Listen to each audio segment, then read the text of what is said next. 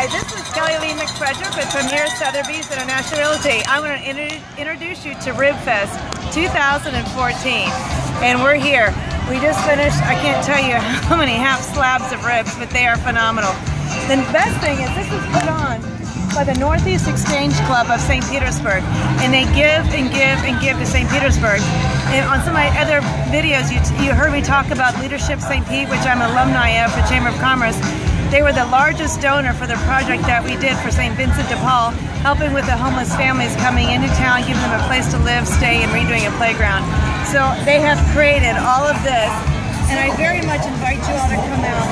We're here in the afternoon. We're on the Saturday. It goes Friday, Saturday, and Sunday. You can buy a package deal. You can buy just the one-day deal. You can't come and go. You just have to buy the one ticket. But the ribs are phenomenal. I know we have been through every single rib station, whether we get one, two, half a slab, split it up. Absolutely fantastic. So I invite you here. As you can see, we're here in the middle of the afternoon. It's only 3 o'clock.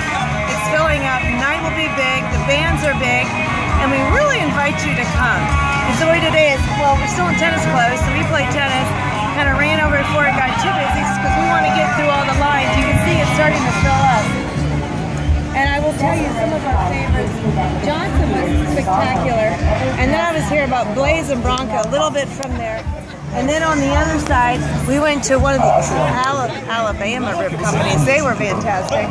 I was telling you, Leonard Skinner will be here tonight. And then we have another great band at 4 o'clock.